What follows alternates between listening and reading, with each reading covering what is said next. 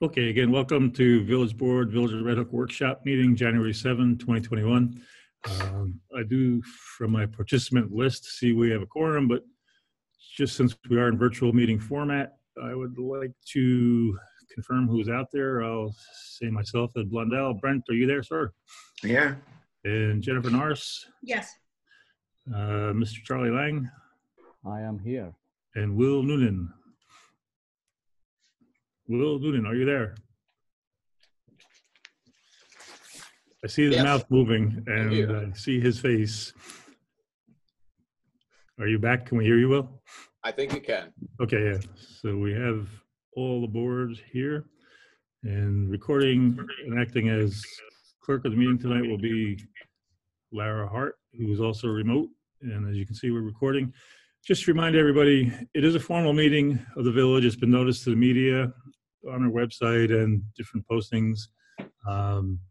We did circulate an agenda to the board, and it's, we have tonight some stakeholders as part of the project. I'll talk more about it in a moment. But what I want to introduce the board and to the new people out there joining us on a meeting like this, a workshop meeting. Our goal is, even though it is formal, we view it more as an idea session.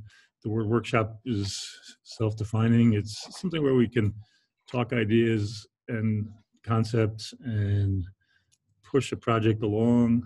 Tonight, we're really just going to center on police reform and redesign. If you look in the agenda, there's an ancillary piece that could dovetail in periodically is our budget, since almost everything we do comes with some price and so forth. But I don't envision us deciding a budget line item tonight or a final outcome tonight. Those of us that meet in workshop fashion often know we usually meet around a table. And that's the concept I'd like to promote tonight. It's, we all have ideas. We want to get through certain subject matter, but at the same time, we'll want to keep the free flow of ideas going. We do keep some decorum, the rules. Bless you. Sorry. We don't go strictly by Robert's rules, but we like to, we work as colleagues, and anybody joining us, we consider a colleague in the same fashion. We respect each other, we work together. We would use, I would say, parliamentary rules. The mayor essentially is host / can run the meeting as far as acknowledging the public and so forth. What I did envision tonight is we'd go through a booklet here that we've been all studying, and then as we work, the core group would be the village board members and the stakeholder group who are specifically provided with a book. And then there's regular public that I see look like might be out there as well. They can talk at public comment section. But with that being said, that's the rules of the road for the workshop type meeting. One of my other rules is we don't like to go much more than an hour and 45, 2 hours, because then things become sometimes counterproductive. I'm not sure we'll have to go that long tonight. We do have our regular monthly board meeting on January 11, I believe the date is coming Monday, and then another workshop set for 21 January. We will certainly do more workshops, and we're working against, in this particular project of police reform and redesign, the state has given us April 1, 2021, where we have to send our design off to the New York State Department of Budget. And so we have deadlines and goals, and we'll start into it. As far as our perspective, the board here, when Governor Cuomo issued Executive Order 203, we started to work with Dutchess County and the Police Reform Collaborative. For those who may or may not know, that was a composite of any municipalities that had a police department within their purview. Not everybody in Dutchess County has that, but we do. So we started right away, and we had multiple meetings. Patrick Hildebrand is our sergeant and our lead manager in our police unit. And he and I were on many meetings. Some were also held within the confines of the Chief of Police Association for the county. The police provided their expertise, and then a countywide stakeholders group was formed. You'll see their input in the book we're going to go through too. That was included all aspects of the county and a lot of what I'll call down county entities and organizations where I'm at, whereas our stakeholder group is more focused on our circle up here in northern Dutchess County. But as far as our role here in local government, since we do have a police agency, we are obligated, and it's the right thing to do as well, to redesign wherever we think it might be needed based on input and what we see going on a national scene and so forth. And as always, the village board and the mayor's task and the village government's task, including our police department, is to protect the health and safety of our residents. And that's the underlying goal for all of us, and to keep that going. And we also talk more detail as we get into it, but we believe we have a very smart and a very modern police force, but we're always willing to retool, redesign, modernize further if we can. And with that being said, we could move into a few. I thought what we do is work together on the actual booklet itself. I don't really feel like putting up on my screens. I hope everybody has it somewhere in their physical proximity. The board had the benefit of 2 draft versions, as I was getting provided with draft versions over the preceding months. And the one that we made into the ring bind, the bound volume, is the final version of the collaborative project. My knowledge, each of the stakeholders has that. I see some names I don't necessarily recognize as members of the public, but they would not have the benefit of the book. It is available in different online formats, but it's about 110 pages long. Nobody's going to read it tonight as we're sitting here going over. But the reason I point it out is the board and myself and the stakeholders have had the benefit of being able to read the book for quite some time. And just looking through participants here, you see one of the stakeholders. We have Mel Korka, Karsval, and let's see, I think that's the actual only formal stakeholder on here that we asked to join tonight. Another stakeholder is Kahan Sablo from Bard College, Dean of Inclusion.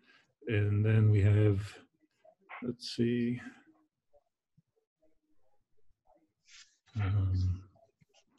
we asked Kim McGrath Gomez to be on here too. She has a book. She's an administrative official at the local Chamber of Commerce. And we have a few others, but I don't see, oh, I just see Khan is on there now. So welcome stakeholders, and I'd like to get going. I guess based on the format, I could keep the talking going. And then, like I said, if you just want to interject, stakeholders, if you want to stop us, we will not consider that an interruption. But I want to just start going, highlighting, if people could go to page 26 and 27 of the book.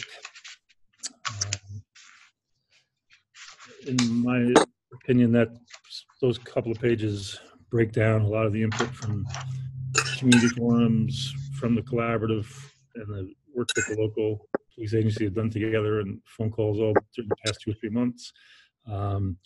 Folks might remember, to my mind here locally, we've had the September 26th community forum, which covered the northern Dutchess area. I'm afraid you haven't been operating. I'm fine.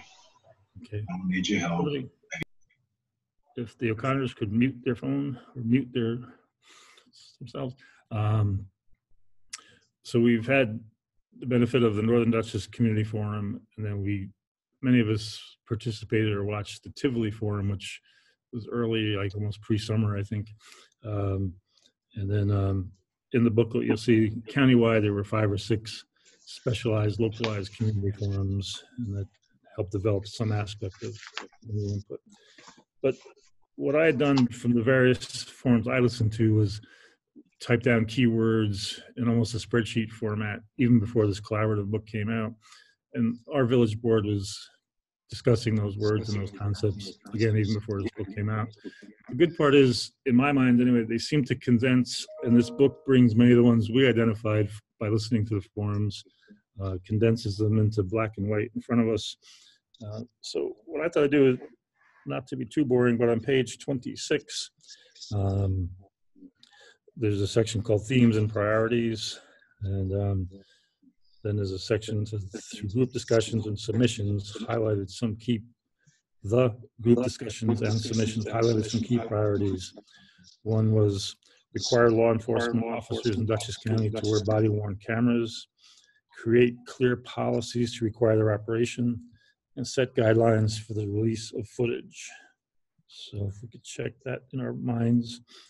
Number 2, increase the number of positive non-enforcement contacts law enforcement officers have with residents in their community, improving community relations and expanding their involvement in community events and activities. To give a few examples, sports leagues, nonprofit programs, etc. Another one, increase transparency regarding use of force incidents and publish and collect data on such incidents, such as traffic stops, arrests, searches, including demographic data of the individual involved. Another was require agencies to adopt internal and external procedural justice as their guiding principle. I'm going to skip over the other page.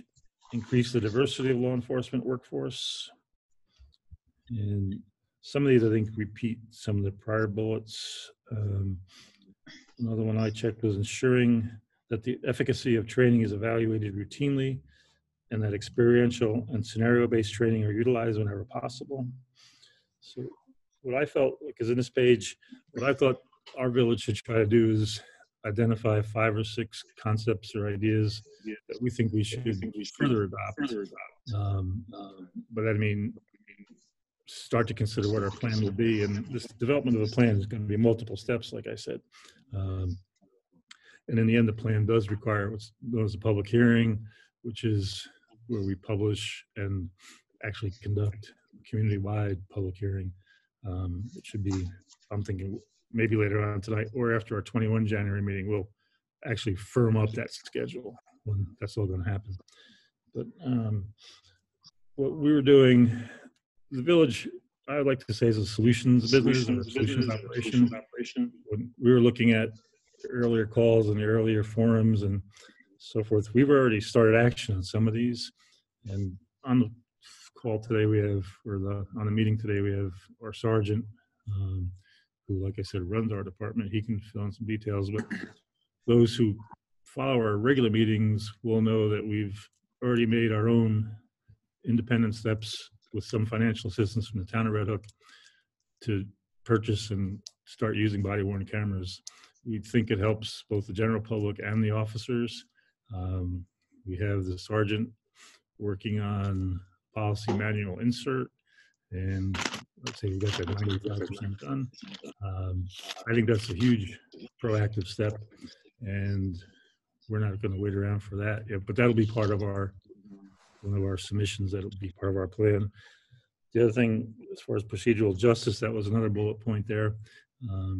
We have, and Sergeant could fill us in a little more if we need it, but we have moved to certain of our officers were set for December classes, COVID, and certain calendar things happened where we couldn't get everybody through.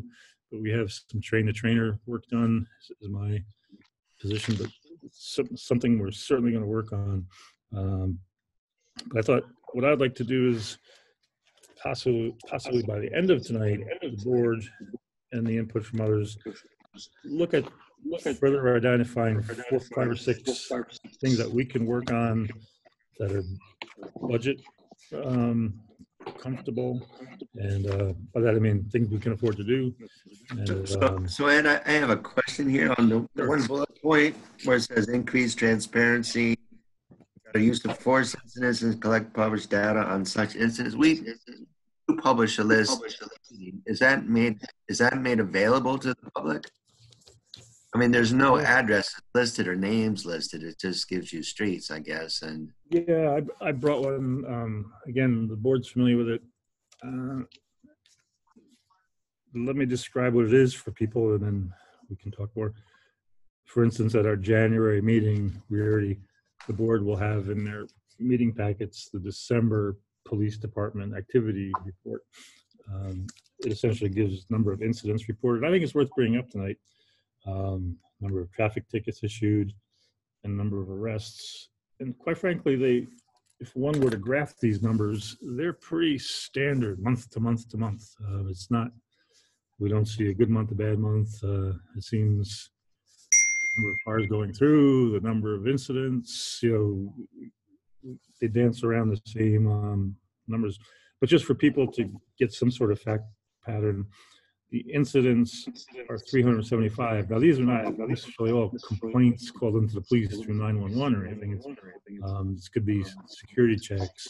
This could be various lower level tasks, but things they are spending time on.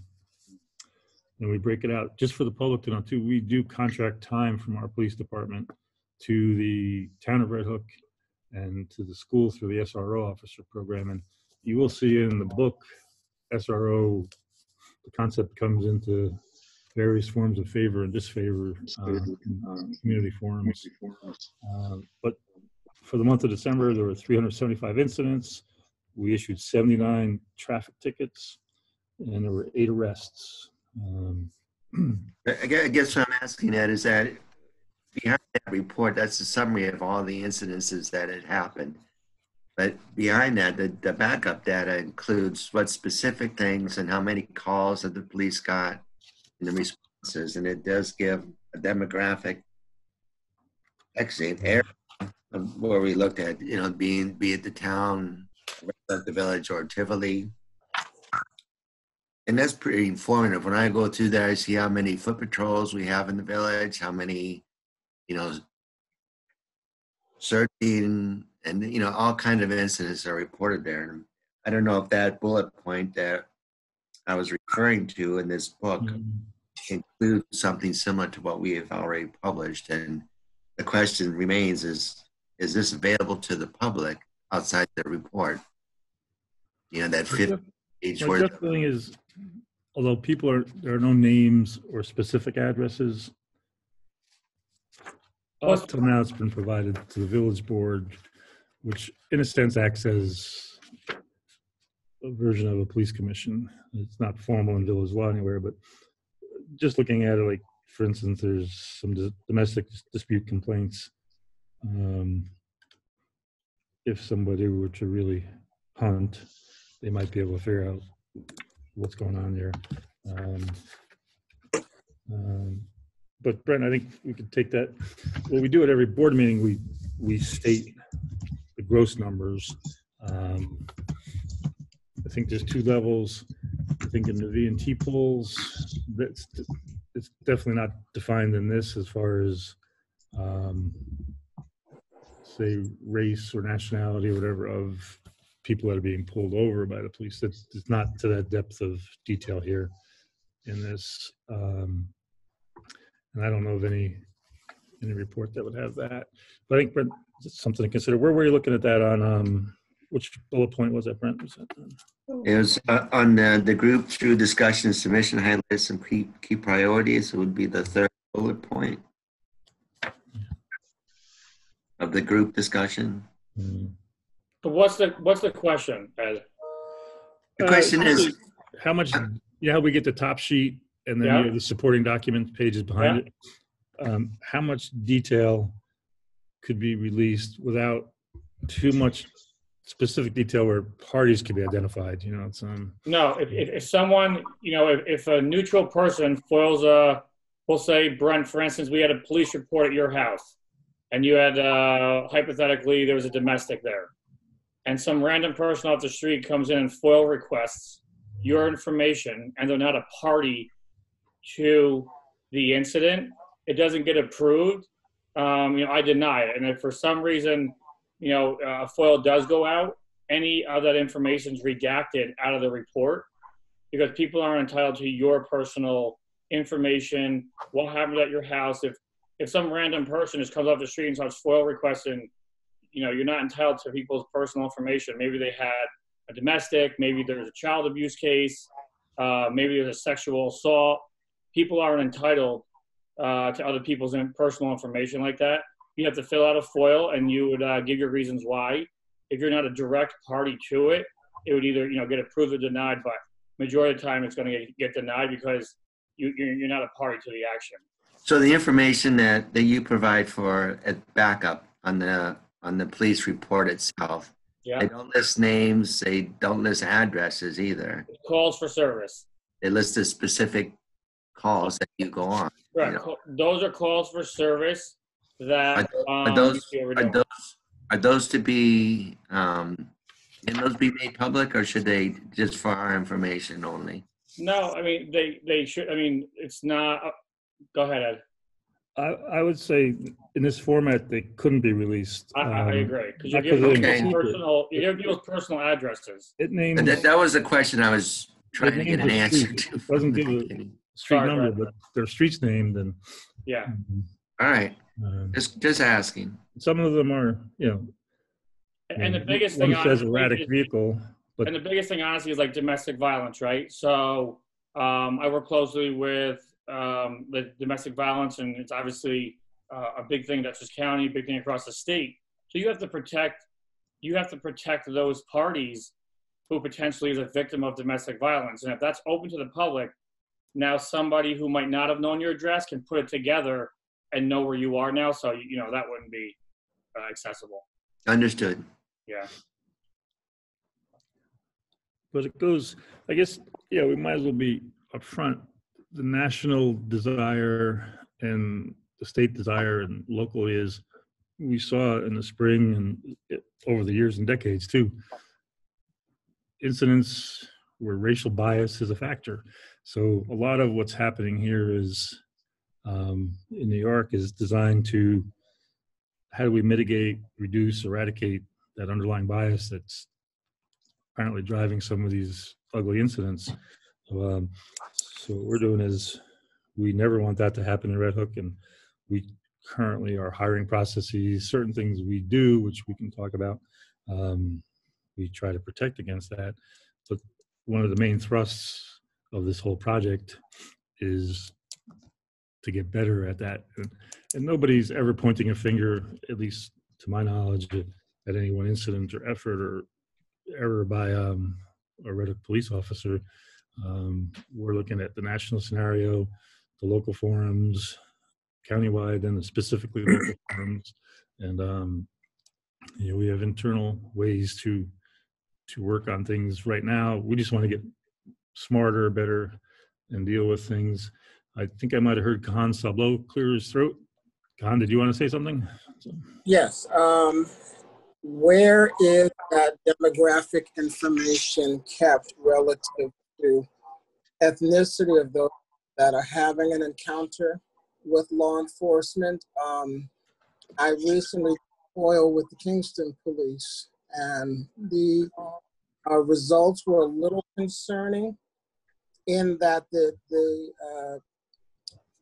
disproportionate arrests of men of color, the under-arresting of white women, which unless you went looking for it, you wouldn't find it. So I'm not sure how or if that data is being collected, but to me, that's where the devil is in the details. And it's accessing that information so that real questions can be asked. I will speak candidly as there are. Obviously, I work at the institution, at the college, and there have been concerns expressed about racial bias. And I just want to make sure we're actually going to go in to address, get the data needed to ask some real questions. Good. Yeah, well, Kahan and I have met personally. I could hear all your words, but you're a little faint. I don't know if you can get closer to your microphone. I could hear you okay, but just barely. But I would have a follow-up question back to you. When you say there are, you mentioned there are incidents of racial bias. Are you talking about particularly with our police department or police in general, or between members of the public and your cohort? Yes, bigger concern is I'd like to just focus on the data and let the data do the speaking. And if there's ways of producing what I did for Kingston was I asked for a demographic breakdown by level of offense, misdemeanor, felony, so on and so forth, demographic and gender breakdown of that over a 5-year period. And that was where at first glance the numbers didn't look, but when you went and you started slicing and comparing to percentage or representation in the population, that's when things got alarming. Yes, from students and individuals on the campus, I have heard those concerns, but if they're not coming forward and saying a report, then I'm not going to bring that forward. That's a separate problem that needs to be tackled. But I think a clear place where we can start is what does the data say? Because that's, that is information that's collected internally. Hey, Kahan. Yes. Hey, maybe, and I mean, we'll quick touch on this, but maybe you and I can be in contact as well. And maybe you can be kind of a spokesman for any of the students having any issues. I know recently there was a young lady who made a complaint that she was that somebody had said a racial slur to her in the village of Red Hook in the crosswalk. I reached out to Bart 3 different times to maybe get a neutral person.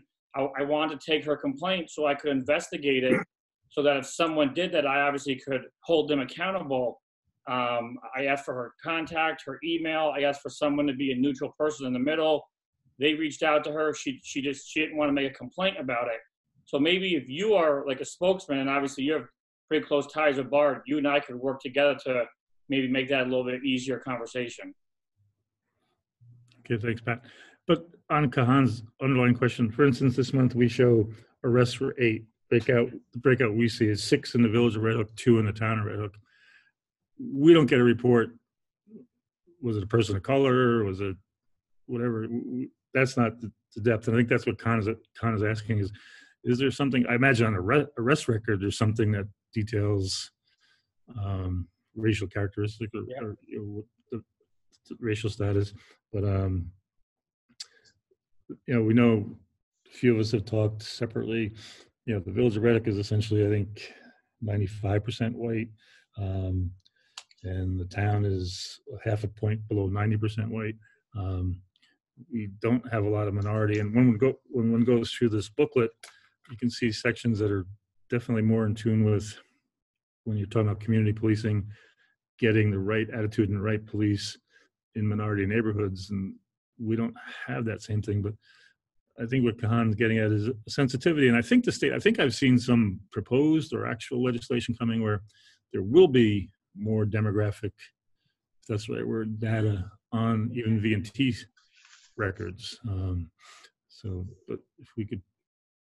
Kingston somehow has that information. I don't know what their practice is. When I did a full request, I got it. And that is where the devil is in the details, is when you start slicing populations, again, the 2 that I had noticed was the over-arresting or disproportionate arresting of African-American males, the under-arresting of white females. You don't get that information unless you're collecting that information at the time of the contact or the encounter. So if we're not doing that, then what I would say is we're going into a process void of some information that helps us to make an honest assessment. Maybe things are just fine.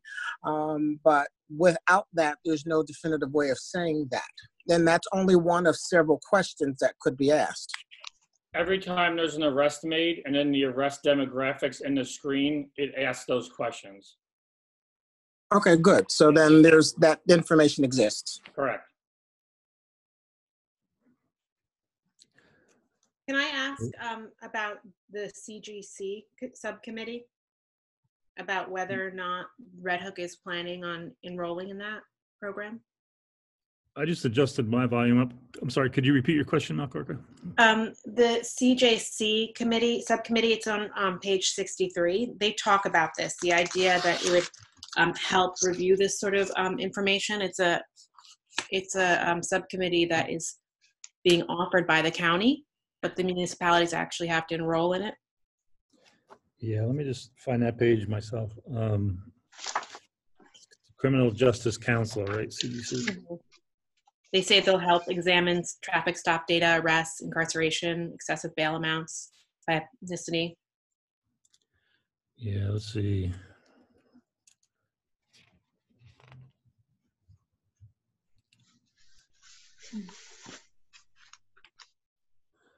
I have some highlights here. I just want to refresh my brain.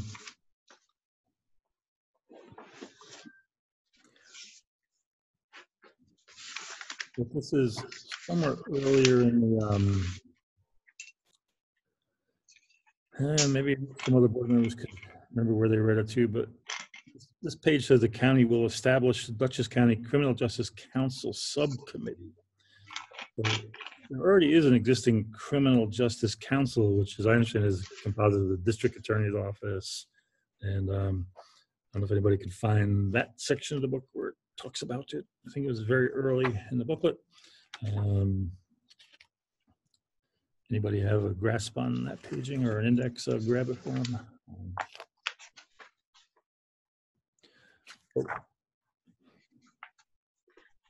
Sorry, it's not actually about the existing Dutchess County CJC. It's a community stakeholder recommendation that they would have a specific subcommittee dedicated to data analysis.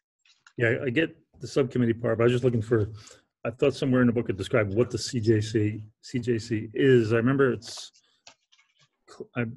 it was the DA's office, but I can't remember who else was already in there. I don't know if it's the larger police agencies, but the Village of Red Oak would certainly welcome any and all professional and respected guidance. So it says, review training policies, oversight systems, oversee community satisfaction surveys.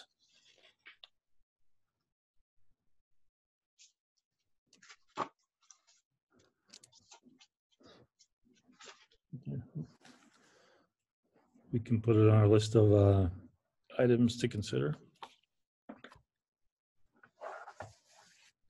It sounds like, if I read it right, it doesn't exist today, is what I'm saying. Thank you, you too.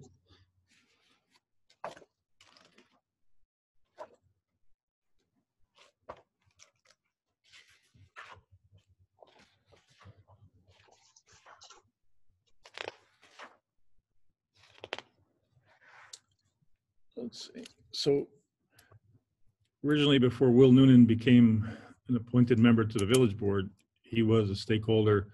Will came from a background of union and human services. He has a lot of skill and talent. So since this is a big part of our project, we brought him up to the board.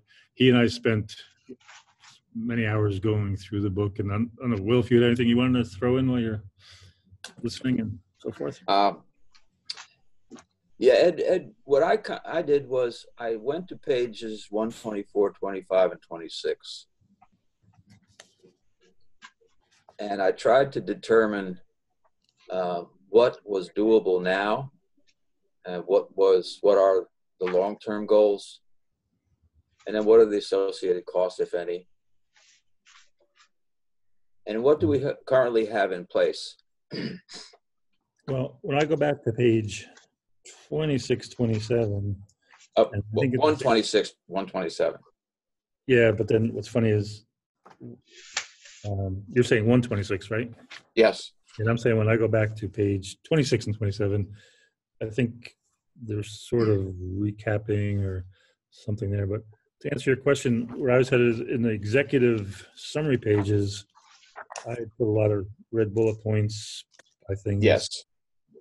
The way I read the book, a lot of things repeat. They get restated, and if it came in public forum, it was here, and if it came up in a different basis, so they're kind of repeating through the book. But to answer your question, I would like to find the 5 or 6 that are most effective, most influential, and also things we can afford. I don't think any one of them, the body cameras we found a way to afford. That was probably the biggest, at least direct expense I can think of. Others are, we are in a shared services, and we have long been with the County of Dutchess to send our officers to crisis intervention training, CIT. Our guys are really skilled, and Patrick can tell some stories about de-escalating. We tend not to get the racial incidents that need the de-escalation that we should have seen on the national level, but we still get situations where they have to defuse, de-escalate, calm down. think another thing Patrick and I have been talking about is we get a lot of calls, and that's one of the key bullet points that keeps reappearing.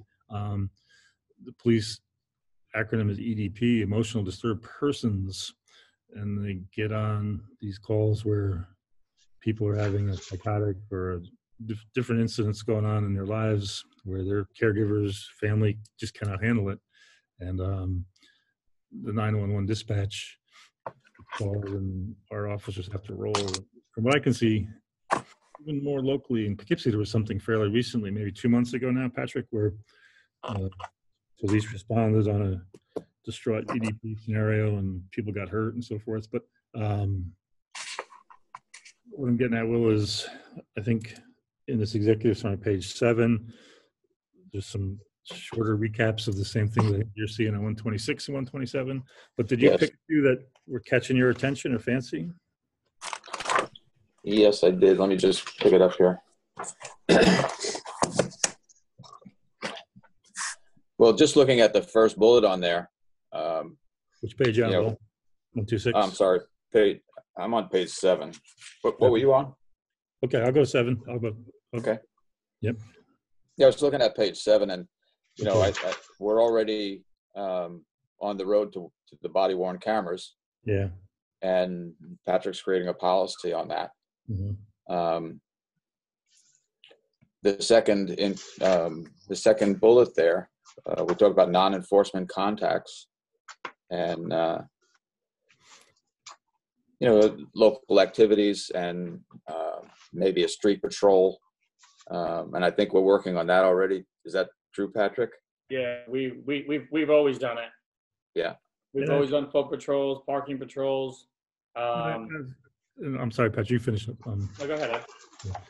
And I have some ideas how to make it. It's always, whenever we hire somebody, I'm smiling because not everybody sees this, but just so folks know, our police department is 3 core full-time folks. Patrick, the sergeant, he's the head, the lead, essentially practically works as chief of police, even though that's a different title and different civil service rules. And there's a lot of underlying legal and civil service parameters here. But so 3 full-time, and then depending on the time of year and what our cycle is, we could have 6 or 8 part-time. Our department has a good name and a good reputation, so our part-timers build hours here and then move off to City of Poughkeepsie or City of Middletown or different full-time jobs, state police. We're a good training point for folks. And where it's headed is there's this base group, and when we interview them, we always stress community policing. And I think I've come up with a way. I think I might want to. Patrick and I have not really talked about it, but mimicking something I was reading the city of Kingston has done, where on a given shift, a certain expectation of time would be expected in the officer's duty in most days. You know, we can't. Police work is like, the past 3 or 4 days has been hard to talk to Patrick because there's so much going on. He's not sitting there. He's a sergeant, but he's also, since we're a small operation, he's also Running calls. at times. He's out there doing things, not just managing the force. And that's the nature of our budget and our size. And that brings up another question for long range planning. What we've been looking to, the town of Red Hook has 11,000 folks. The village has 2,000. Right now, we share a lot of the burden, the financial burden of the police department. And we've worked with town electeds to get them to do more contribution toward us. But my personal perspective, and I think the board would agree, is we don't have quite enough from them. And we augment some of our expenses with the school resource officer. We also, like I said earlier, we have a contract with the school, which generates some money. So, but in the community sense, we view the village as sort of the cultural and economic hub, and most of the people that would interact with police. So if we could do more proximity, it would be in the central village area where we have something. And part of this project is I want to come out with something that makes that more specific and more routine. We have these wonderful people that know me, you know, I like to bicycle ride a lot. We have two great bikes, and they're like, you know, kind of mountain bike, road bike hybrid with, you know, marked up for police, and they're rigged out. And a few of our officers are certified for bike patrol. And we use them on Hardscrabble Day and certain big parades. And it's just awesome to see in seasons when you can ride a bike, to see them out there. So it's one thing on the World Bullet Point, and that's going to be something. But it's not like we're not doing it now. It's sometimes things happen and it moves and gets to put into a third or tertiary level of demand. And then, so somehow if we could bring it back up a notch or two. Can I ask a question? Sure. So you just said that we're almost like a training thing. So like most of the officers are moving on after a certain amount of time, right? So Not all the time. not all the time. But, No. yeah, not all, but what's your thought where you're headed? Okay, but how does that work with, you know, keeping the culture maintained and community? Like if you have a new officer that's here and you train him and he gets to know the community and then he moves on, Mhm. how does that work? That part is a problem. On the flip side, a positive side is, my personal opinion, it's not necessarily a correct opinion, but I think we tend to get the younger folks coming to work here, and we can mold and form and develop, what's the expression? Policy eats procedure. It's like we can give them our culture, our outlook. And I think they also come to us, I think, with less implicit bias. I think since they're younger, they're coming, they don't have a lot of the biases that older folks do. And If I can so I chime think in quick. it's a catch, you know, it's 6-1 hit to the other, I think. But If I can chime in quick, just to answer her question, because it's a good question, right? You know, it's not the first time I've been asked that question. And, you know, not to pat myself on the back or any of our other senior officers, but it comes down to management, right? The majority of the officers that we have that we'll say they're 22, 23 to 27, and they eventually get on a full-time job, they excel really well at the jobs they go to. And there's a reason for that. You know, in our police department, obviously, you know, there's not many of you who know what we do on a daily basis or the call that we go on. But the difference in our police department is I don't handle everything and then just, you know, and kind of feed them along. I teach them. You know, you're on field training for 3, 4, 5, sometimes 6 months. I say it all the time. An officer doesn't, you know, really get comfortable in the village of Red Hook till they're there a year or 2 years, till they're really comfortable with what they're doing. And they never do things by themselves. They're trained by seasoned guys. You know, I'm fortunate to have a couple detectives per diem, $20 an hour when I only need them. But they're senior officers. They've been on other jobs 26 years, 28 years. One of my detectives worked for the City Beacon for 25 years. He worked for the Federal Bureau of Narcotics for another 6 years. He's a college professor. He comes with a lot of knowledge. You know, I've been on 14 and a half years. I know I grew up around here. So our officers have a good rapport with the community because they're taught that way. And whether they're here a year, 2 years, 3 years, or 4 years, some of my newest officers are loved the most, where people request them. You know, Father Pat from the church, the schools, whatever it might be. So it's a very good question, because if I was in your shoes, I would ask the same thing. And it's what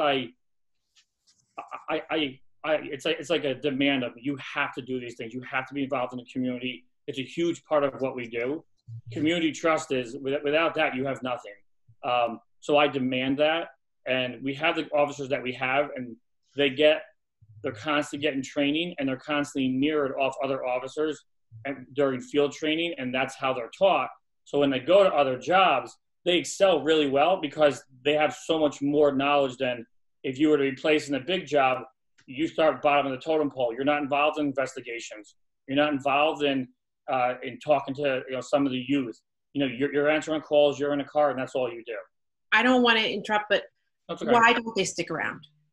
We don't have full-time If we're positions. putting it, if we're putting in that training, why don't we have? I wish I could put on more full-time people, but we don't have the full-time positions to give to them. Otherwise, they would stay.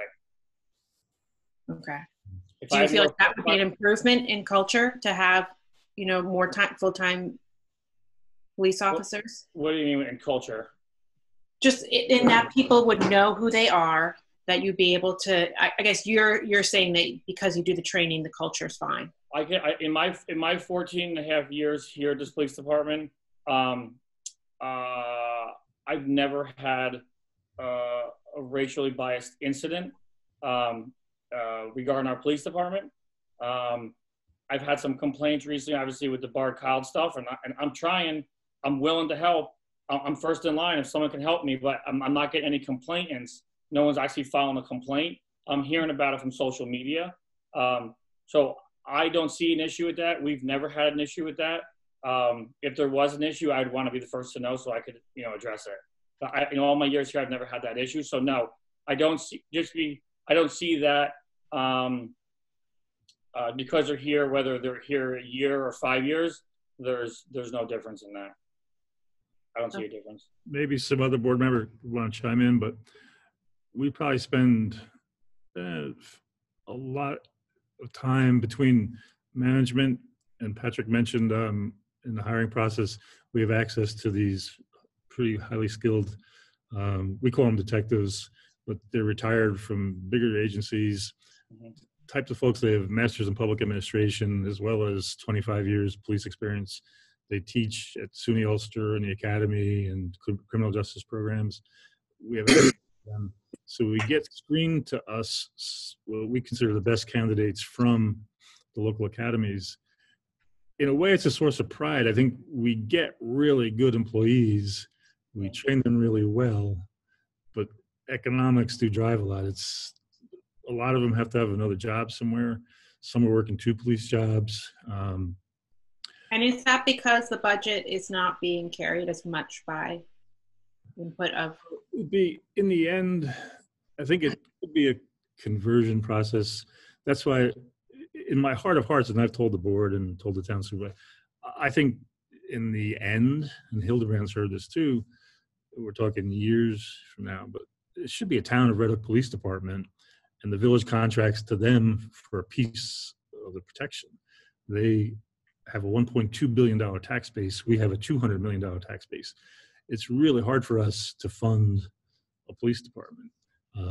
We do feel that whole health and safety, welfare, the guardian side of the world that these guys provide. We feel we need it. We don't want to defer off to the sheriff's department or state police for a lot of reasons. But that would be like a 5-year plan maybe. And we've made that concept. We see a shared justice center where you have fire company, emergency services and justice. We have fire company, police, and maybe even the courts somehow in a building, which in my mind could be the current firehouse, where you have dispatch, you have radio, you have, because a certain amount of policing is a little grimy and blue collar. Bad things happen and they're coming back after a day out in the wood. They need almost an area that's not the upstairs of Village Hall. We see certain things go on that we don't need to know and see. It's not the nicest job in the world to be a cop. But anyway, it is something we work with Malcorca. And where his head is that we do spend a lot of time screening, interviewing. Like anywhere, it's almost like I would call it an acquisition cost. You got to get the right candidate and you spend most time on them. We don't have any formula where we work for years. We could think about that as a board, I guess, but that doesn't seem possible in my mind as far as the world of an economic world. People have to go where they can make a living and pursue their career goals. Can I go back? I'm sorry, I didn't mean to interrupt. Can I go back to Khan's question about data? Did I hear that you are collecting that data? It's just not being formed in a report to the board, but it is being collected at the stops, and I feel like I interrupted that thread earlier. Patrick, you there? I heard him say yes to this question. He said yes, that information, I mean, I don't speak to Patrick, obviously can do that. He said yes, that information is collected, but my second question about data, I see the section in here where they have the town hall meeting or forum or whatever you call it. I attended that session. Is there any other, has there been any other methodology of soliciting data from the community about policing other than go have a cup of coffee with whomever? Has there been any formal type assessment of that, whether it be college students, whether it be the local residents? The devil's in what we don't know. For example, if Patrick's mentioning, we hear about things on social media related to racial concerns, yet no concerns comes forward. Therein lies the problem, and not just with Red Hub, let me be clear about that, is that there's a fear of coming forward. And how do we get to the genesis behind that? That fear is real. I was a victim of racial bias in Kingston. It took me about a day and a half before I said, yeah, I really have to go forward and do this. I'm 50-something years old with a PhD, and 30-something years, I've supervised police departments before, and there was a reluctance for me to come forward. So it's getting down to the weeds of that information so that if there's an issue, we have the information needed to address it. I think there's low-hanging fruit. Body cameras is low-hanging fruit. I'm not saying that's not expensive fruit, but body cameras are low-hanging fruit. It's what's the long range? How do we start to look under the rocks and the underbelly of what is a very difficult job and start to get to what could potentially, are there some real issues here that we need to be asking questions? So I guess my ask is should there be some other form of collecting data if we don't have that already regarding police community relations, regarding things like that? So real quick on that is, and you should say, I know you're saying the data and the stuff you got from Kingston, but let's say there's not an official complaint made. We're not going to have that data. You see what I'm saying? So that's why, like you said, you obviously have a PhD. You're a very smart man. You and I have been on boards before. I'm hoping you and I can work together where maybe you can be that neutral person from a student at Bard, where you and I can sit with that student. They can make a complaint, make an official complaint on what they have, because I know I can go through numbers. I can look at arrests, but if there's some other complaints that you're hearing about at Bard that I'm not hearing about at Bard, that's where I'm hoping you and I can work together, so you can bring it to me. You can be their safety blanket. You and I work together. We've been on other boards together, and then we can. Then obviously, I can open an investigation and take an actual, a real complaint, rather than just hearing it from third party that it was on a social media site somewhere. Because I'll do it. I've said it a couple times. I will do the work. I have no problem doing it. I just need a complaint. That's all. And if you can help me with that, obviously the kids trust you. That would be awesome. Yeah, and Kahan and Patrick, I think that's one of the prime reasons we're here in this project and here tonight.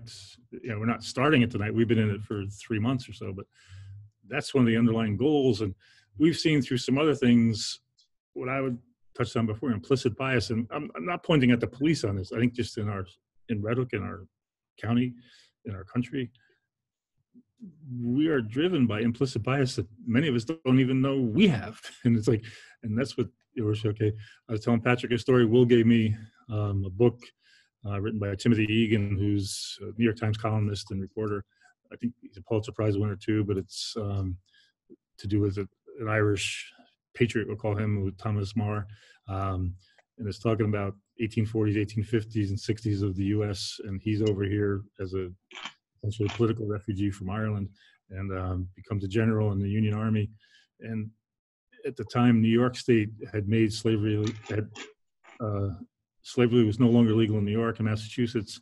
The Civil War is starting to brew. But you might all recall, and I always wonder where these biases come from. Back in 1850, they're talking about the bounty hunters would come up from the South to recapture escaped and freed slaves. And I was kind of shocked. And again, I don't mean it as aspersion as any modern day police, but in the culture, it mentioned that in the big cities, the police would sometimes point out where the candidates were to be recaptured and taken south. So that, it was like, wow, it's like, is something going back to 1850 that's in the culture and before. I think it predates that even. Like slavery has been here for a long, long time.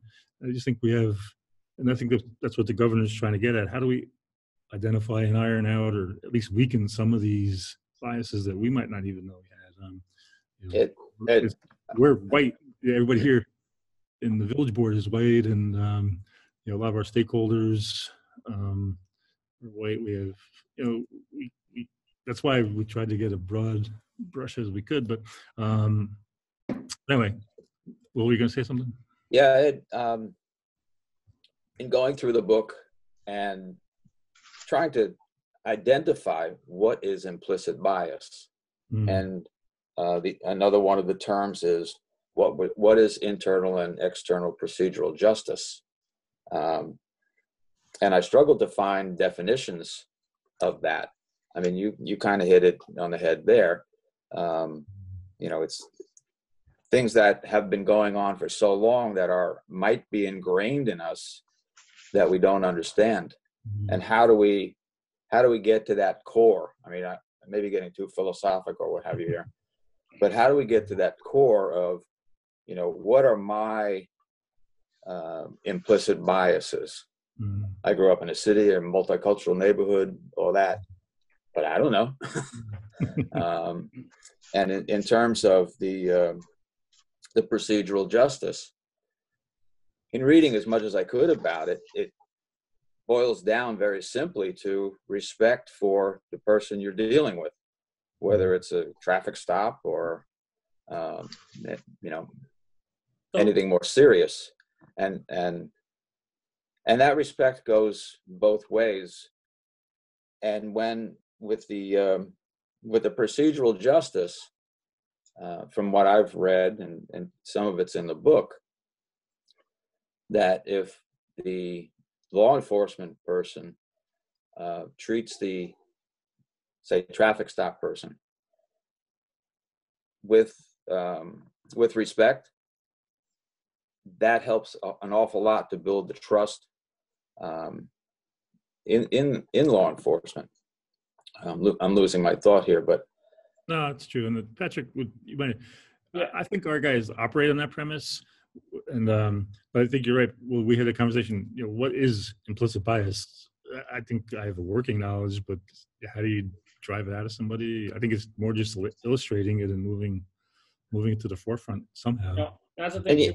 It's Will, to answer, maybe hop on something you're saying about procedural justice and implicit bias. When all these things came out with New York State, obviously, all my officers were coming to me asking for body cameras. They wanted the body cameras.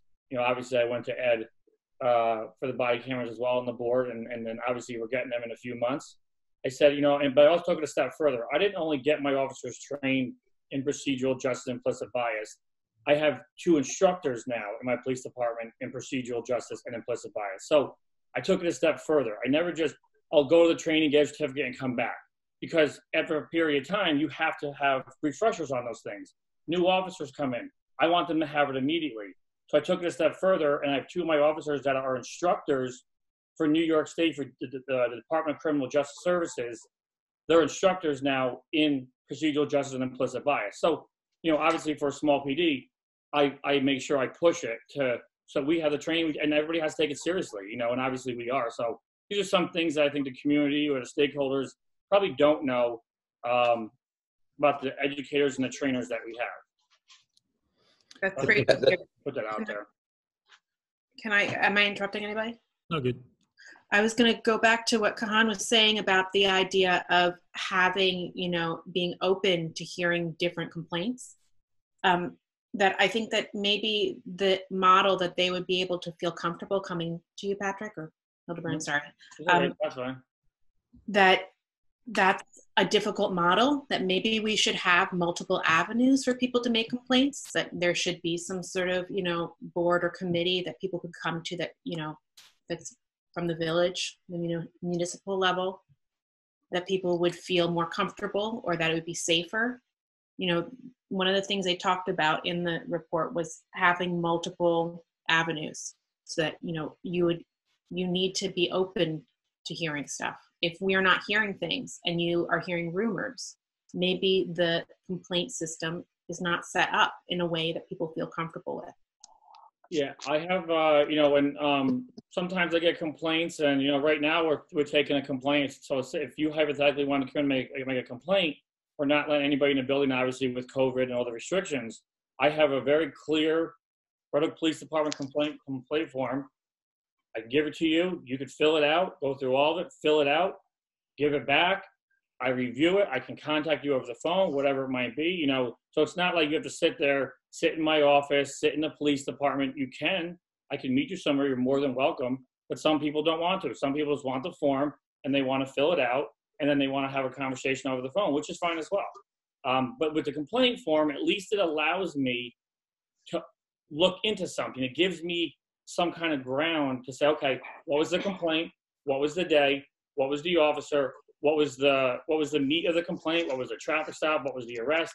If I'm not getting any of that, it's very difficult to investigate something I have nothing on. I'm getting it second or third hand, never, and it has to be from the actual complainant. Like, you couldn't fill out a complaint form for a friend of yours because you're not the complainant, that person is. So that's why I try to make it as easy as possible. People are uncomfortable. You can pick, someone else can pick it up. Obviously, I have to, speak to you on the phone, obviously, to some proof that you are the complainant, but I can't follow up with anything, literally nothing, if I don't have a complainant. It makes it impossible. Let me Excuse me. give you the other side of that very scenario that you just mentioned. So Right. in September, I had an incident with a Kingston police officer. I was kind of shaken while this happened. I was literally jogging. Yeah. And an officer stopped me and said, "We got complaints that you were going around looking through cars." Excuse me, what? I had stopped to type an email. So I'm sitting here going, what do I do? At this point, I'm now afraid to move very quickly. Lots of people who look like me that moved got shot and killed in the street. So I'm very concerned now. I don't want to move. Okay. This person sits there is egging me on a little bit, like, not overly, but clearly this person was out. He had a job to do, and I acknowledge it. The call came in for somebody that was wearing a tank top. I was wearing a hoodie. So I had the exact opposite of what this person was wearing. So now I walk home, I'm shaking because I'm like, oh my God, had I moved too quickly, something could have happened because I know this officer doesn't know me. So in my mind during this entire conversation, the only thing I'm focusing on is how do I not get shot? Right. So I get home. Now I'm like, what do I do? All right. I called, and that's when I found out the person that they were looking for was wearing a completely different outfit than what I had on. Yeah. Now I'm sitting here. So if I fill out this form, now they have my address and they know where I live. So I have to now trust that. Will the officer that I had this issue with, will he see this too? Well, he's a cop. I'm not. His word means more. How do I know I don't get something planted on me? How do I know he doesn't now circle my house more? These are all real concerns that people have. When you don't have a badge and a gun, you are the underdog, and there are real consequences of that. So I understand completely. Filling out a form is what you need to initiate a process. What I would say to you is that there are people on the other side of that that are not in positions of power, that have been historically marginalized, that have very real reasons to be afraid to fill out that form. Right, but we are not the Kingston Police Department, so I can't have a conversation about that officer's training or how they do it or how they do the complaint forms. I'm not talking about the Kingston Police Department. I can talk about the Red Hook Police Department that I have run for many, many, many years. I've been here for 14 and a half years. I can tell you exactly what we do and how we do it. If you want to fill out a complaint form, or you have a student that wants to fill out a complaint form, don't put your address. I don't care. Put a phone number. Put somebody I can interview and talk to. I don't need your address. I don't need it. Address means nothing to me. I'm not coming to your house. I'm not coming to your house unless you need me for an emergency. I don't need to come there. So, but you're talking about the Kingston PD. Tell me what your experience is with the Red Hook Police. And I think that's part of where you're missing it. A person who comes from a marginalized community doesn't know a blue uniform from a gray uniform from a whatever uniform. And in same way that people have implicit bias against persons of color and how they might act and why they might have their hand on the gun when somebody acts, the people also have the same impressions about cops, and they don't see all of this. They see a person of authority that can do bad things to them, of which they will not be believed. So I've asked you twice so far in the Zoom call. I will work with you. If you have somebody at Bar College where you're a professor, I will work with you. You can be the middle person. I feel like I can trust you. I've been on multiple committees with you. I will work with you. If there's a complaint, you come to me directly. I'll send you my email, my information, and private message right here. We can work together if there's any issues and hopefully resolve that for our community, which is what we're working on as stakeholders. I'm hoping you and I can work together and then we can resolve some of these things that, or concerns that people might have that I haven't seen or I don't see happen in our police department. I'm open. I'm willing to work with you. We can do it so that there isn't an issue. We don't have to, City of Kingston, unfortunately, I can't speak for them, right? But I get what you're saying. As a whole, I get what you're saying. I don't see it in all my years here running this police department. I've never had that issue. If you are hearing things potentially at the campus, let's work together. Let me know about something I'm not hearing. And I think we're all going to need to work together. But the first part of that is going to be understanding that this is a national issue for which the Red Hook Police Department is not exempt. The fact that you've heard things on social media and you haven't gotten a complaint, that's an indication that as a community, we've got to work together to pull back the pieces of the onion to find out what exactly is going on. This is bigger than Red Hook, and Red Hook's not exempt from it, is what my point is. Correct. So you're saying because we don't have complaints, we should peel back the onion so we get complaints? I feel like people come forward. Peel back the onion to see if there really is an absence of complaints or there really is. And let me say, even if there aren't formal complaints, community policing is always a good thing. There's nothing bad about doing that. But I'm suggesting that there are probably things there that we could get to the bottom of. And to me, the bigger issue is not that there aren't complaints. It's why haven't people felt comfortable enough to do that? That's the big issue to me. We're assuming there's complaints. We're assuming it. I mean, you're hypothetically saying, there could be a complaint. No, I'm saying I've been in meetings with people where they're not saying good things about the Red Hook Police Department. Okay, then bring them to me. Let me address them. I heard the police department. Why would you not? Jump in, Patrick Kahn. This is good discussion. It's part of what this whole thing's about. I had the same discussion with people in backyard COVID areas. Excuse me, I have many hours trying to talk. I raised my hand, but I think nobody's who are you? Looking at me. My name is Cecilia Cortina. Hello, Cecilia. I'm a case manager and work with human trafficking and domestic violence survivors.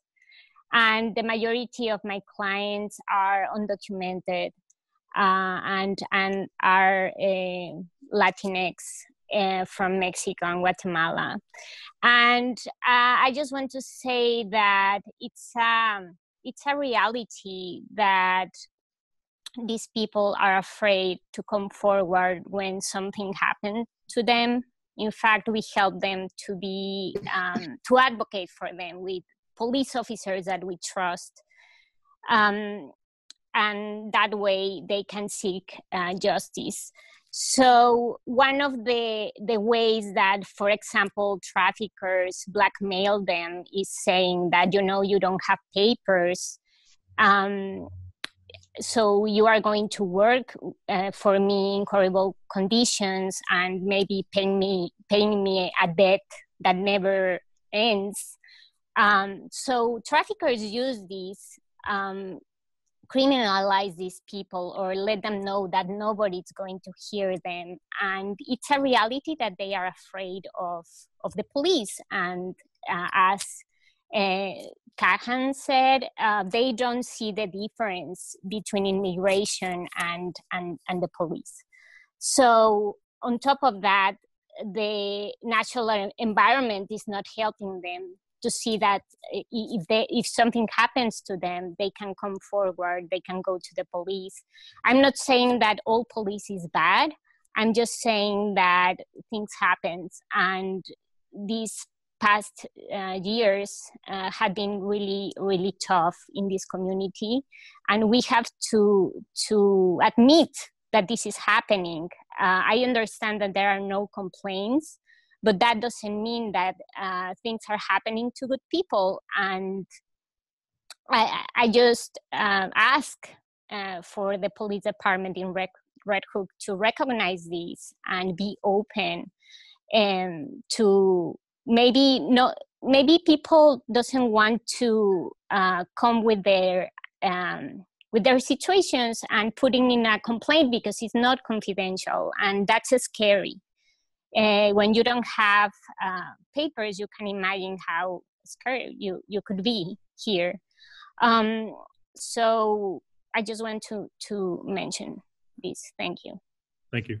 One question I have for clarification: when you mentioned complaint, let's say with the undocumented person you're talking about that's come in with essentially human traffic, essentially could be considered slave labor, so to speak. When you say complaint, you're talking about them complaining to authority to get protection, is where my heart goes. Or are you talking about complaining about something the police person did to them?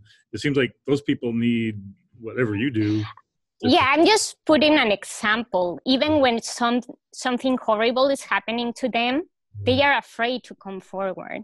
Yeah. And this is just an example how people are afraid of the police. And maybe this is not something that just the Red Hook police produce. No, this is something that it's happening in the nation, and people are seeing these news and seeing the president talking about them and saying that they are like the criminals, right? So I just want to say and make people aware that this is happening and it's a reality, and we can't deny that. True. That people are afraid. Thank you. Yeah, and looking over my numbers here, when we're talking about demographics before, in the village, it's actually our Hispanic percentage population is higher than our Black population in the village. And in the town, same applies. It's 6% Hispanic Latinx in the town, whereas 3% Black African American in the town. So, and we do see, and myself personally, we see Latinx Hispanic folks here in the village, and we try to make contact and try to work with them, but they do tend to just stay a little bit below contact for some reason. So I'm not sure what all their documentation situations are, but it's good for Patrick and all of us to hear that. But thank you, Cecilia. Well, what I was going to say too, thank you. I've had this conversation with Kahan and with some people in backyard discussions from the RHEDI, the complaint process. How does it get sanitized down enough where the person complaining feels comfortable to the person receiving the complaint, but maintaining the fact pattern and the ability to act on it? Maybe the stakeholders could come up with a concept. I maybe being naive, I said, well, the people can come to me, and I'll talk to them. But then they're like, well, Ed, you're like as bad, like somehow the same parameters or same whatever aspersions that they might feel against the police, they feel against me. And it's kind of insulting, and it's insulting to the police too, I think. But it's like, hey, how do you neutralize the complaint where it still becomes effective? And I don't know the answer right now. Can I say something? Sure. I hope that you both don't think it's insulting that people have experiences, the personal experiences that, inform how they feel towards the police in general. I think that if you were personalizing it, then we are going to really hit a wall. Like people are, I'm just saying, if he says that he feels it's personally insulting, I think that's an unfortunate way of framing it in your head, that people have, experiences and there's histories and there's a lot of baggage, culturally in this country, this nation, and we have to be aware of that. And if people are not feeling comfortable coming to us, how do we fix that? I think that's an implicit bias the other way. Then would be my reaction. We're here to help, and it's a tough dilemma. I don't know who. I never take those things personal. It happens, right? I mean, you have to. I understood that. No. I don't think I've done this for a long time, and I've helped a lot of people in my years of being here. I don't put, whether we help somebody who, who's suicidal, or we help someone who's in a really bad domestic violence situation. I work very closely with Rochelle McDonough. She is the lead person for the New York State Police and domestic violence. Her and I work very close together. Everything's confidential. I send a lot of females to her that are in really bad situations. Domestic violence can be male or female, but historically it's majority females. And we've had some serious domestic violence incidents in our village. And I take a lot of pride in being able to help somebody. And if they're not comfortable with coming to the police, I hope at some point I can create a relationship with somebody they know, to create that channel so that we don't have to have somebody who's spooked. And if they are, you have to respect it. Like, I would never tell somebody they're wrong or not to do something. I mean, I have my feelings. I've had my feelings before I was a cop. I was pulled over. I was asked 1,000,001 questions. Did I like it? No. Did it piss me off? 100%. So I would have no right telling somebody else how to feel, and I wouldn't. So, but you're right. I mean, I never take it personal. It's part of the job. Sometimes you hear things you don't like, but at the end of the day, I know we do the right thing. I know I do everything possible I can to help somebody. If you know somebody that doesn't want to come forward, and hopefully you can be a neutral person to that party, I am more than willing, and I hope we can, work together if there's an issue that I don't know about. Which is my thought. I previously asked a question about coming up with some way of soliciting data from the community. So it's not what if and who does have an issue and doesn't bring it up, but how do we collect data from the community so that we can actually have, I like responding to data, that we can actually give, whether it's a survey, whether it's something, so that we can say, look, here's what our constituents have said. Now we have something to react to, even if they're afraid to come forward. Maybe they're more apt to do something as part of a larger data collection process. So that was what my previous question was before. Thank you. On to another objective item we talked about. In the book, they talk about use of deadly force. There are pages that comment where the larger agencies reviewed the smaller agencies' use of deadly force. And like we suggested prior, we follow a particular standard. It's in our officers' policy book. To be honest, one of my nightmares always is, I think any mayor with a police agency is, are our guys going to be safe? Are staff going to be safe? And our public safe? Bad things can happen really quickly. And what we saw with the national scene, we really want to protect against that. And ours, I have a copy of it here in front of me. The first 4 words rather, are human life is sacred. And you'll notice in the book, it refers, in the booklet that we have and the stakeholders have, it comments on that sort of statement should be present somewhere. And then we go through all the aspects of encounters and so forth. And Patrick told me something one day, because when something happens across the country or even locally, something in Poughkeepsie or something in Wisconsin, we'll talk about it a little bit. And he indicated to me that he'll do some role playing with our people, like not in physical building scenarios, but they'll say, if this was happening to you, what's up? And I was proud to hear that. And it, in a sense, to me, it reinforces they're thinking of their policy. They're thinking what should have been done. If something was wrong in the scenario, what was wrong? And it goes, I was it helped me to think of that, but to know that they're thinking at that level of role play within 7 or 10 days internally within their organization. And I think, I don't know, Patrick, if you want to talk about that anymore or whatever. Yeah, I mean, training never stops, right? So training's important, education's important. Anytime there's a potential national incident, obviously they're in much populated areas.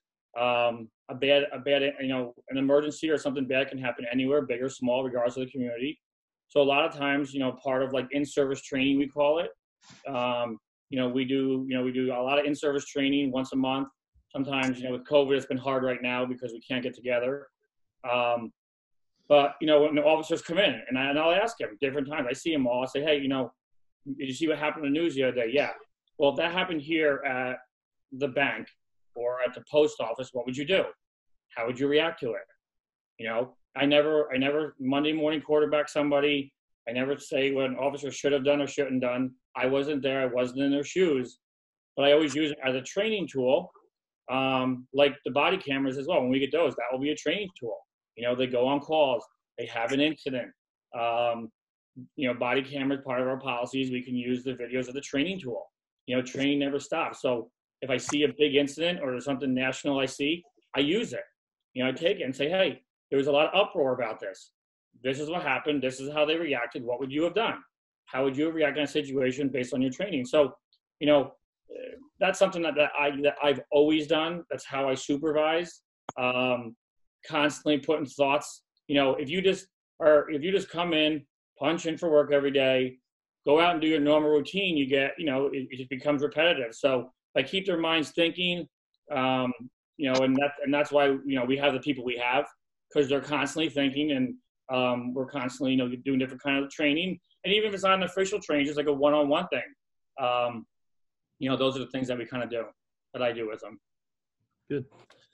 Yeah, and just one of the more notorious cases was the Staten Island case a couple of years ago, but ours clearly says officers will not use a chokehold as a method of controlling or restraining a person. So we have that in our policy. I know when we talk about more cohesive or more consolidated work with the town of Red Hook, I smirk a little bit in the sense that most of our more dangerous incidents have been town calls, we call it. In other words, when was that one, Patrick? 18 months ago, we were all here. November 15th last year. It was what was we it? had a shooting. It was two of our officers responded to what sounded like a pretty routine, mundane, complaint, daylight thing, and they get there and all of a sudden they're being shot at. And Patrick and I were here talking and working protocol when weapons were discharged because our officers fired back. And we counseled each other. There was a lot of human emotion going on. You know, a couple of our people almost didn't come back from that call.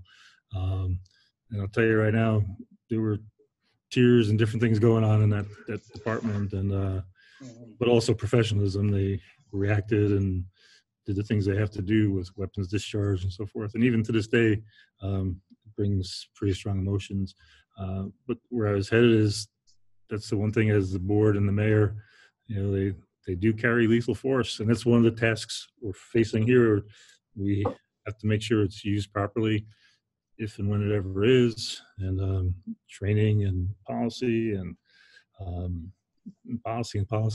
You know, it's we do have them equipped with tasers, which we did. What's that? Maybe Brent remembers 4 or 5 years ago, Patrick. And that de-emphasizes that takes a lot of that one threat away, but they can't predict what they're rolling into.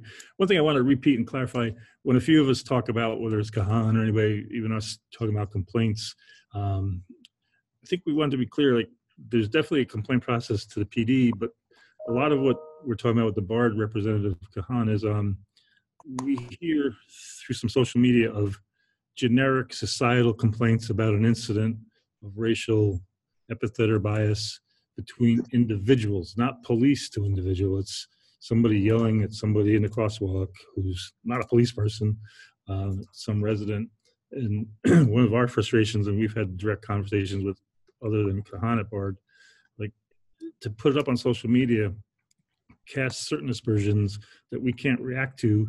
And if we could get some facts in some shape or form, we have patrol, we have cameras, we have, you know, maybe we could identify what I call frequent flyers. Maybe there's some people or some group that's a problem here. But if we're not provided with some detail, but what I want to assert is we're not talking about complaints against our staff or our operation. It's just general bias complaints that kick around out there. Can I ask a question? Yep. Did somebody say something? Yeah, can I ask a question? Is that? Sure. can we redirect from, you know, I understand that you guys think that you're doing everything very well, but the point of this thing is to talk about what we think we could do better, you know, right? What we could improve. And from Ed and Patrick, I'm getting a lot of that everything is fine. We don't need to do anything better. Is there anything, and, you know, stakeholders are saying there are things that we think could be done better. There are ways, avenues to do this stuff. Well, no, I think you're misconstruing what I'm saying. I'm not saying Okay. anything fine. Okay. But I'm going to stop talking in a minute, but from the September 26th forum, I took the concepts to the board, which I mentioned before. Ideas posed by public. We take that all very seriously. I'm not pushing back and saying we're fine. I'm saying we can be better, and we are tasked with it. It's our duty to do better. I'm not saying we're fine. What we're working to find is 5 or 6 bullet points that we're going to take on and do. You know, it's and what I see, I think there's a short term between now and April 1, 2021, which is not that long, and then theoretically some bigger concept things. What do we do? And work. That's why I say it. I'm not saying we're the best in the world. We can get better. But where we left off was the body camera. I don't think Kahan meant it that way, but I don't consider it low-hanging fruit. I think it's hugely protective and digital technology, easy to use, protects everybody's rights immediately. And we're going to That's move what makes it low-hanging fruit. Yeah, but to me that some kind of implies maybe not so good, but No, that's a win-win for everybody. That's why I'm saying low-hanging fruit. I'm glad you said that. Good. And then yeah, we right in this room I'm sitting at, we saw a demonstration of how it works. It's so simple for the officers to put on and wear and take off, and they're durable. And Patrick mentioned that at a recent board meeting, like in a low light condition, they actually reflect what the officer sees, not what the cameras are lighting up with flash or infrared or anything. It's really state-of-the-art equipment. So we'll move with that. And to the town's credit, they agreed to help us on that, separate and above our contractual agreement. I think we want to do something with increase more contacts with what we'll call the non-law enforcement contacts. We do a lot now, Patrick, with school and school events, and SRO is essentially a piece of that, but I think we need a little more on the street contacts, and then procedural justice, implicit bias. As much as we're all saying, well, what does that really totally include? We want to promote and push that further. Increase diversity of our law enforcement workforce. We talked about how we recruit and different things. We have, I think the closest we come now, we've had various female and minority people, but they've all been really good and they've moved on. Right now we have one part-time female who is multilingual, and which is a help for certain things that Cecilia was mentioning, and for you know, she can go out and she's a hardworking, excellent police officer from what I can see. You know, would you agree, Patrick? Yeah, Natalia's. You know, everybody loves Natalia. Yeah. You know, some of us have had some discussions. The county did move to taking folks that do not have the 60 credit hours of a police academy under the belt. I feel that's a little difficult for us because we don't have the depth of staff to take somebody totally green and create a viable, safe, functioning police officer. But that's something we'll have to look at. Do it. Identify training deficiencies. This is a realm that falls to management more than the board, but that's I've tagged that as something we would work with. Not in any real recent past have we ever disciplined somebody out of our department. Yeah, it's, and then Patrick and I had some long discussions today. Create alternative or co-responder programs to address social and medical issues. This goes to something here. Our guys, they carry AEDs, they carry, a lot of them are EMTs. They're the guardian concept. But they're not psychiatrists or psychologists. And Kahan and I had a conversation once. A lot of the problem is police are being asked to be counselors or therapists or intense dispute resolution experts, but they're not. And we work with the county, and there's some differences of opinion. The county is moving to more mobile crisis intervention units, and do they exist now or not? It's a question. That ends at 11 p.m. every day. Yeah, and that's probably when the worst starts to happen, right? Well, mental health doesn't ever stop. It's a huge part of what law enforcement does. Mental health doesn't stop. It's very important. We had a call this week. We got to the home, I don't have to give details, but it was a mental health call for a gentleman. And the homeowner, the female there had said she had called mobile crisis first. They said they weren't available and to call the police. So I would love to see other people come out with us. I think it's great. We do really well. None of us have a psychology degree. Obviously, it's obviously like a police thing. We're a psychologist, we're a mother, we're a father, we're a police officer. We comfort in all situations, and because we have no other option. If someone has a mental health emergency, someone has to go. I feel we do a really good job with it. But bottom line is, I spoke to the county today, and I asked them. I said, "Hey guys, we couldn't mandate someone to go. There was no direct threat of personal harm, so we couldn't make them go. But mobile health could have made them go. But there's one person on from 5 to 11, and then after 11, there's nobody on. So, and mental health doesn't stop. So I think part of the other issue is on a county level, potentially the funding of that. One person to cover all of Dutchess County from 5 to 11, and then 0 from 11 to 8 a.m. I can assure you, these guys police officers are running mental health 24/7, and we're stuck dealing with the task. We'll do it. I have no problem going to a situation, making sure it's safe before a counselor comes in. I'm all for it. It's just they don't have the staffing to do it. One person for the county, it's impossible. You would wait hours potentially for somebody to come up, and that's really difficult to tell somebody who's having a mental health emergency. You have to potentially wait an hour, 2 hours. That's unfair. This document is coming from, or it's a review of the county. I don't know the genesis of it. I know it's tied to the governor's executive order, but it would seem like, I think that's completely unfair to put an officer in a mental health situation. I think that's unfair to the officer to do that to them. This is a county document prompted by an executive order. What is the vehicle to influence the county to say that as you're making budgetary decisions, this needs to be factored in that? Yeah, the lady I spoke to today, and I told her, I said, I have a meeting tonight. This is something that's always on my radar. We handle mental health situations really well because we've done it for so many years. So we're really good about calming people down, and some people really relate to us really well. But again, this is something that I've read in that booklet that is a bullet point of what they want to happen. But I'll be very frank with you. When the mayor read it to me, I chuckled because it will never happen because I'm the one. We're out there going to mental health calls. We're on them. We just had one this week. I was at home. My officer called me, says, "Here's what I have. Here's the emergency." And the gentleman he needs some assistance. But we couldn't make him go to the hospital. We couldn't mandate him because there's no direct threat to harm himself. The mother called mobile crisis first.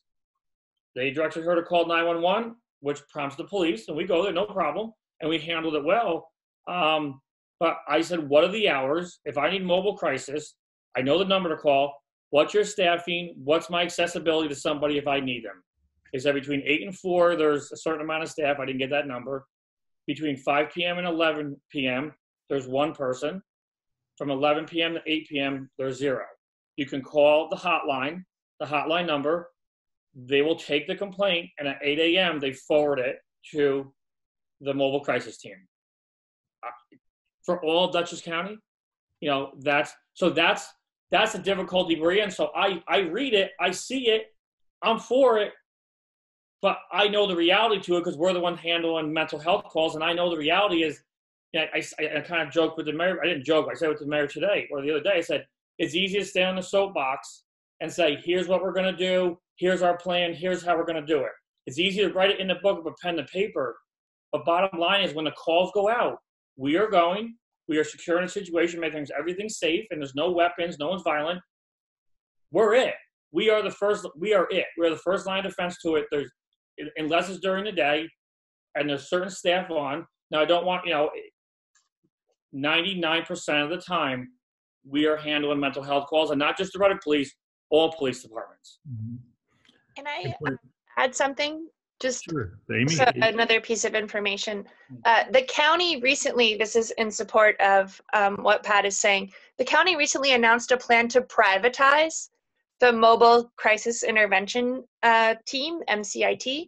And so we're about to lose, we meaning Dutchess County taxpayers, about to lose our ability to influence more the staffing, the hours, the budget being put into that. And I suggest that anyone who is genuinely concerned about this and looks at this report and how much the county is saying that team is a part of their plan, attend some of the county meetings that are to these things and make that known, because once it's privatized, there's even less ability to affect how it's staffed. And Patrick is right. Absolutely. I would 100% agree. Mental health does not wait.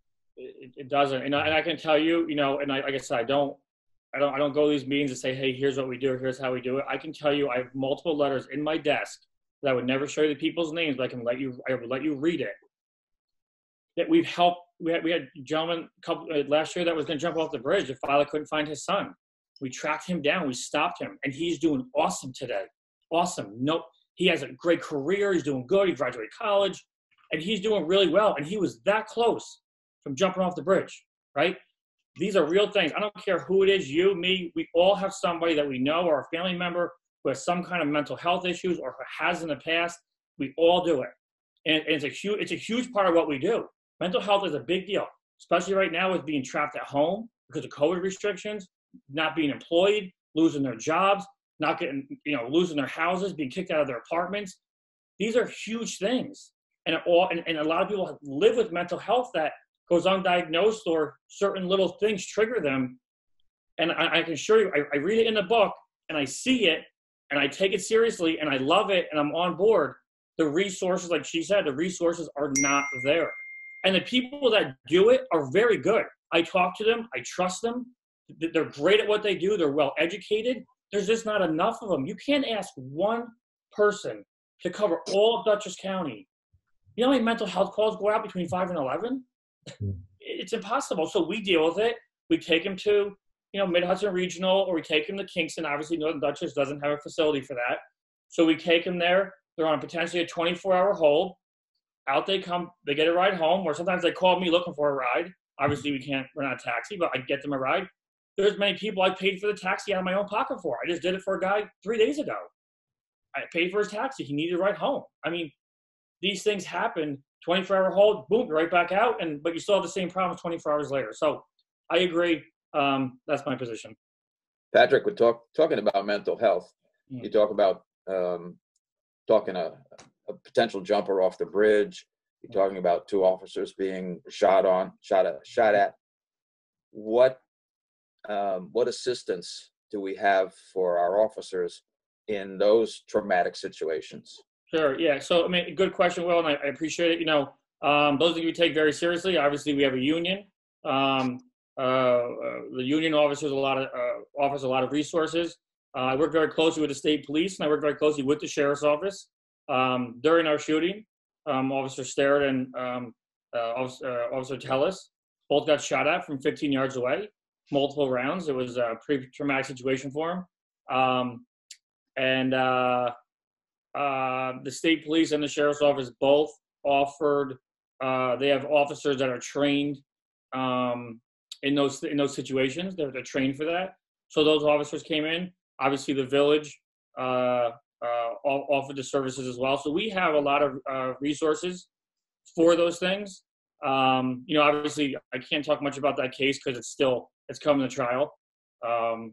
Still pending. It's still coming to trial here pretty soon. So, but yeah. So there's multiple resources that we have that were put in place, that were taken advantage of.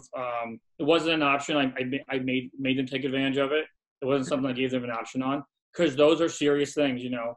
But like you said before, Will, you know, real situations can happen very quickly.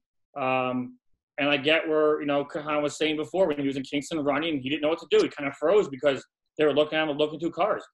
I get his stress. I mean, to a certain degree, I wasn't in his shoes, but I get, you have to respect where he's coming from and what he's saying, because we're not in that situation. So when these officers go through that, it's a real traumatic thing. But 10 minutes later, they got to put that smile on the face, so you can't, you know. And so those are real things.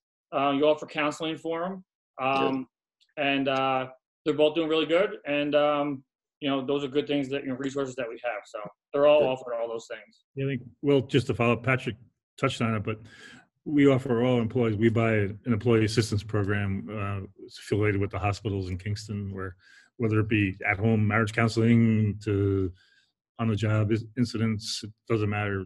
We offer to them all, and they're aware of it. And the village taxpayer, it's not a super expensive benefit, but we have it, and it's well worth it. And quite frankly, we use the same entity comes in for our annual sexual harassment workplace safety, and we'll probably add some modules, you know, if we can, because one of the questions Will and I came up with, okay, the cops can go get implicit bias training and these different things, but so should everybody probably, right? So we could offer it to our staff, you know, because our staff doesn't just interact with the public in the form of a police department, it's all levels of interaction. I would appreciate it. You know, we're talking about implicit bias. We're talking about policing. I would appreciate a presentation on that, if not training. Yeah, we normally do it in the January timeframe when it's a little slower, but COVID, we just can't get crowds in here. And so hopefully when it breaks, we get vaccinations. That's another thing. It's a side story, but the police officers are going to be in the 1B tier, where they can get the next 2 weeks or so.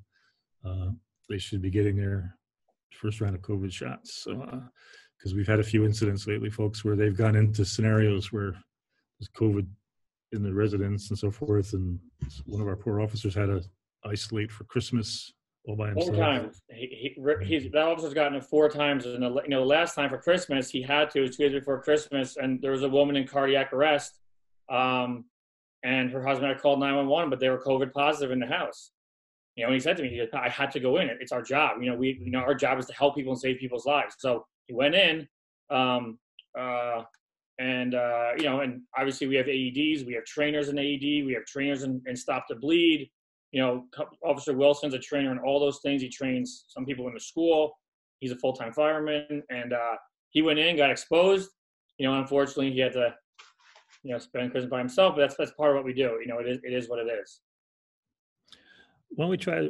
I think we'll wrap up this one in a few minutes. But one thing, some of the conversation about the mobile crisis units and so forth, in the book they talk about it a little bit too. But it's what you'll hear different elected officials call unfunded mandates. In other words, it's good to talk, but you need the funding. And in a funny way, different things the state does, not just with this, but other things in our operation that become requisite upon us to perform.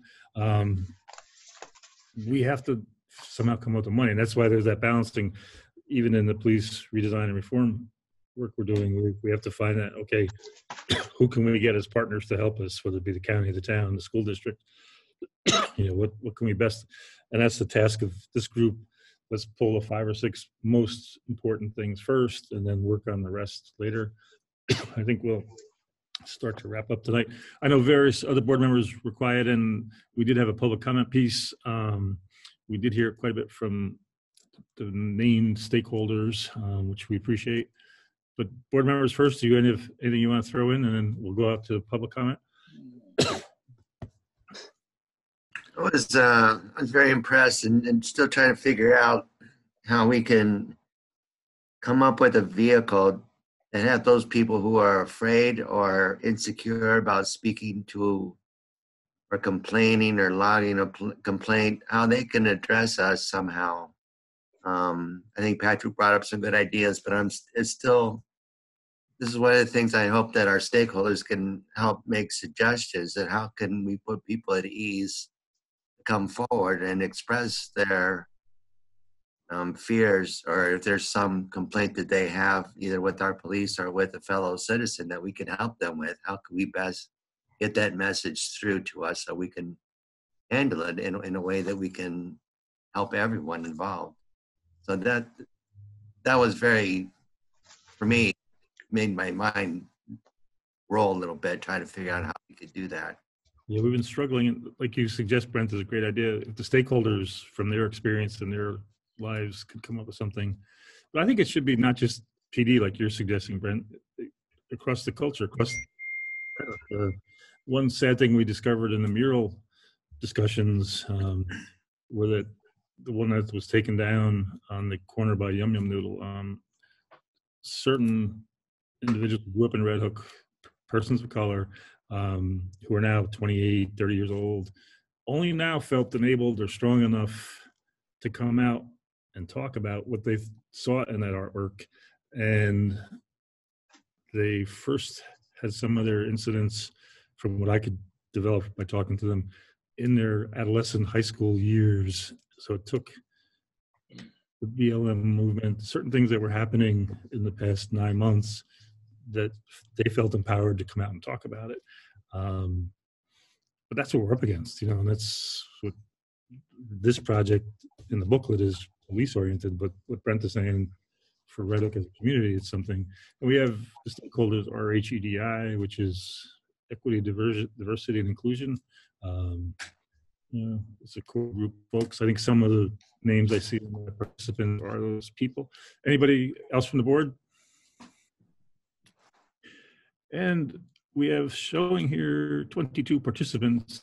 Any public comment, non-stakeholder?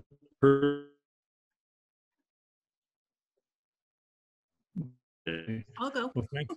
Oh, Hey. Please. Hey, everybody. Yes, that's Sarah and Bowden, as I can see. Yeah, I don't know if you all have gallery view on, but hey, everybody, I can see all of you. I just want to thank you for opening this conversation to the public. I know, Pat, you and I have sat across the table from each other several times talking about various policing issues when I was on the town board. So I'm glad to see you talking more about these things and going over the report. And I just wanted to make a couple comments following up on some things we heard tonight. I'm not looking for a response from you. I just want to make the comments. One would be, I do think that the data point is really, it's really critical. As a former town board person, somebody who did push for us to grow our contract with the village, because I heard Pat's statements about the need for a more equitable share of the town taking on policing costs. It's hard to make those choices and to help give the police feedback on that coverage when you don't have data to look at that helps understand the full scope of what the interactions the public are having with police. And specifically, I'm talking about that demographic data. As a town board member, I saw the same reports that you all as village board members see. So I'm not talking about the addresses and that kind of thing. So that's one thing, is just, I do think the comments that Kahan in particular made about data, the point is that, like a body camera, they they tell the story in a neutral way that actually helps the village, it helps the town, it helps the police, and it helps the public all understand better what's going on. So that's one thing I'm really looking forward, as you unpack that further, to hearing how you see that moving forward. And the other thing is, I am curious how you see that conversation with the town moving forward, as far as town village control over the police, how to see that coverage ratio change. Because I hear what you're saying, Pat, and I think we've all heard it over the years. It's not just it's the mental health and the public safety, most important. It's all things like dog control and all kinds of other things that you all end up being that phone call, right? When people are in an emergency situation, and it's just not fair, right? It's not fair to expect you all to just take that on without a reflection of that in the town's budget, as well as so I'm looking forward to that also. Thanks, sir. Good, thank you. Yeah, I made one of my notes here is data, like from a couple different conversations from tonight. I'm looking over even from, let's see, the September 26th notes I made. Let's see. So Amy Smith wants to speak. Yeah, and And- Lauren Cherry. Lauren had her hand up first, so I'll go Okay, after Lauren. Lauren. Hey, I'm not a super hand up noticer, so I'm not Okay. ignoring anybody.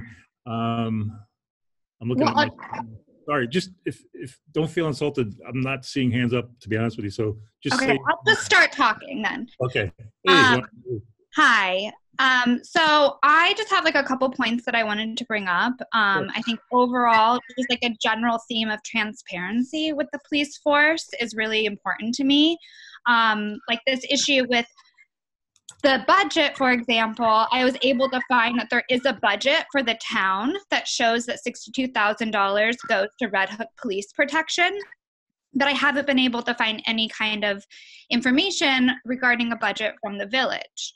So if there could be, once you guys kind of go through this process, I think highlighting a budget that is specific to the police force that then is available to the public would be really beneficial in giving us an idea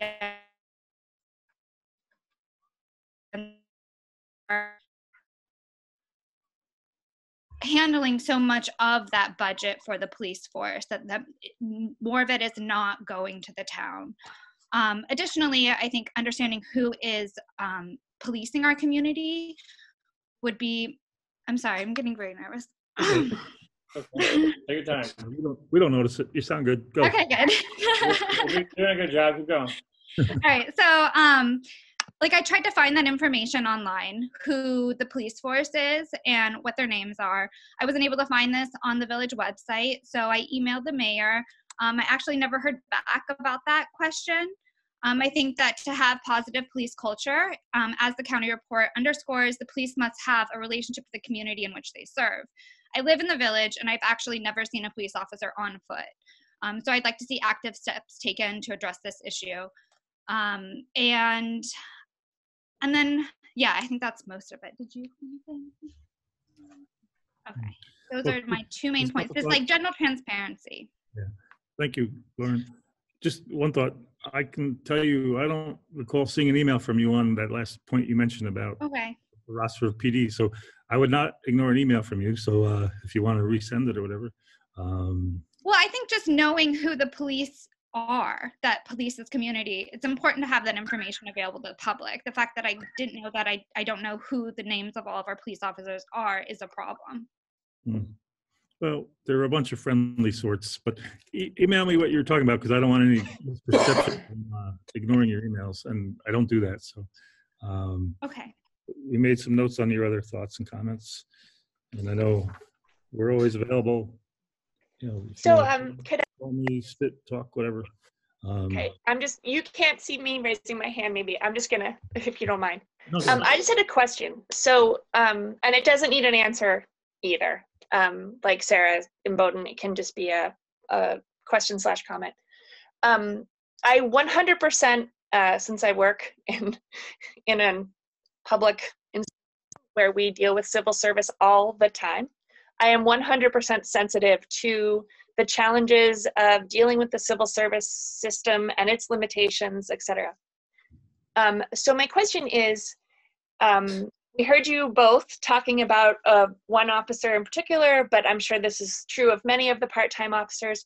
When Pat has invested time and expertise in an officer and training has been given and all this other stuff, and it's someone the community is also really excited about, is it a question of money that prevents us from taking a part-time officer who would want to stay here if we had a full-time job for them and making them full, or are there other considerations? Why, and like I said, I get civil service, so if that's part of the answer, I'm not sure everybody knows how civil service can be such a problem, but what is it that if we have officers who would like to stay in Red Hook, because that's also a financial and a budget issue, right?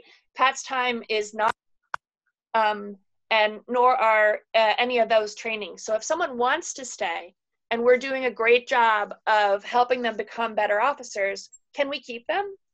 Oh, I'll answer that question real quick for I you. can throw in something, but there's two components. Patrick, you go first. Yeah, let me chime in real quick. So it's a good question, and it happens, we'll say, from, I use us for example, obviously, because I manage with part-time officers, but it happens a lot in bigger agencies, Dutch County Sheriff's Office, City of Poughkeepsie. We heard it on the forum. The chief of the City of Poughkeepsie came on and said it's really hard to keep officers, and retention is one of the biggest things that we discuss, and we've brought it up in Dutchess County Chiefs Association meetings, which I'm a part of, is the retention of our officers. The problem is, you know, the City of Poughkeepsie, I think that next year they could potentially have 25 plus people openings, retirees and transfers out. And what happens is how it works is the further you go south, the more money you make. So people who live in City of Poughkeepsie, they might live in Beacon, you know, work in that area, they can drive 45 minutes south and walk in the door $30,000 more a year to start. So we would all do that. So every agency, big and small, for me, it's part-timers. They go part-time to full-time. And honestly, I support them and I help them get those full-time jobs because I know how good they are. My question is, can we make a part-timer who wants to stay, knowing they will make less than if they were in peak skill, can we make them full-time? That's my, I don't question any of what you just said. I'll jump in, you can fill me in. Essentially, no. The problem, a part-timer does not have to come off a tested list. We can hire part-timers. We have an allocation from civil service. I believe it's 3 full-time slots, and then we have as many part-times as we can get. So the catch-22 is with civil service, say we have a wonderful candidate, and this is how we've got our full-timers, to be honest with you, but then we run out of slots. You have to play the top 3 game. Patrick has a little more on this, but essentially hiring public employees for full-time jobs, you need to pull from a civil service test list. You pull the highest scoring people. There's a lot of bad negatives with that. They could be somebody from Beacon who's not going to even want to drive to Red Hook to make, you know, X thousands of dollars a year. So we are precluded or blocked from moving up our people automatically. We've got around it once or twice, you know, like you have to go through a list of 3. You know, it's the whole process with civil service. But they were in the top 3. Yeah, and the bottom side is what we talked about before, budget. Part-timers are relatively well paid, but they do not get in the union contract and the way we work any of the quote benefits. We don't buy health insurance. And essentially, right now we're in a tax cap world. This year coming up, we have a 1.31% ability to raise taxes, which is essentially 0 in the world of what we do. Would you, if your boss told you, well, you're going to get a 1% raise, you know, and so to move anybody from part-time to full-time, it's an immediate jump. If it's a family person, the medical bang for us is about $30,000 for a full family. If it's a single person, it's about $15,000 over and above.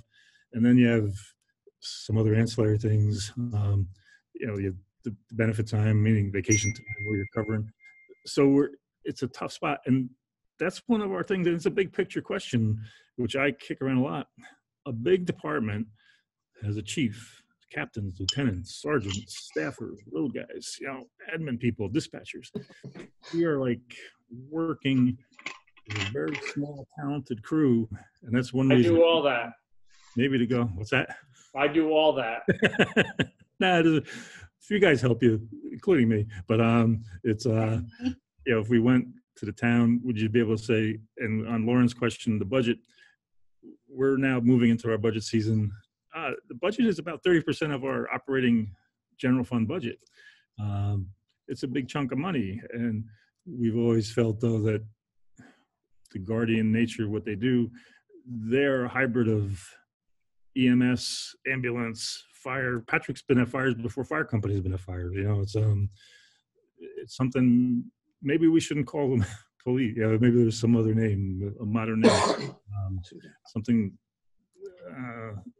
they do a lot more than just run out and do law enforcement. And it's a question for the public and the board of trustees, you know, and it's been an ongoing one. How much can we afford and how long can we, and what's the option? as a real business perspective, if you look at Tivoli, they contract out their police protection. They essentially pay way more per wage hour than we pay to get the services that they don't really get to control.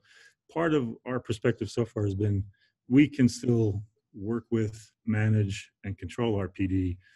If you go out of the PD business and you're hiring it out, you don't know what you're getting. You're at the whim and the fancy of whoever you're contracting with.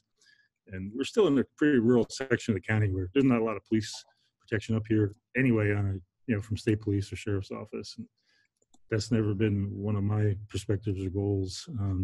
That's why I look toward the town. What can be created in a bigger picture someday with the town? But I think it's at that 2-hour mark, which gets to be the point where I think any meeting has to end. We're going to do another workshop 21 January if my calendar in my head is correct. And you have another person who's had her hand up. Oh, really? Where's the hands? Hi. Okay. Sorry, I'm going to be short because what I had planned on saying has already been addressed quite a bit, but I do have a little bit to add. Sure. Could you say who you are, please? Sorry, my name is Melody Narvaez, and I live in the village. Oh, hello. Okay. Hi. So going off of one of the early things that was talked about, the no reports, there are no incidents. We don't know that there are any incidents because there are no reports. Obviously what was talked about was that the police need to be trusted. And I think it's really easy to believe that you have a good rapport with the community when the only people you interact with have a good rapport with you. Do you know what I mean? Or the only people that, so I want to encourage some thought about how we could reach out to all of or how the police could reach out to all the community, because it won't work to lay the responsibility on their doorstep, just to say, you can trust us, please come to us. So of course, some of the things to consider would be their interactions with for Black and brown people in our community, but also public interactions with other people. Like how would someone feel about trusting the police when the interactions that they see from afar or outside are ones of commiseration with those who freely express prejudice in our community, and those who openly hate on places like Bard. There's even a group that on Facebook that's all about how terrible local government is, and we need to get the Dems out and stuff like that. So, and then there's also people who have moved here from any distance away are often called cityots. I'm sure a lot of people have seen. So with that kind of culture in the town, and then with the whole Trump parades that went through, there's this, they've got their Blue Lives flags and they're pointing, they're like, those are our guys, and they have this, and I understand it's easy to respond positively to people who appear to be supporting you, but at the same time, what message is that sending?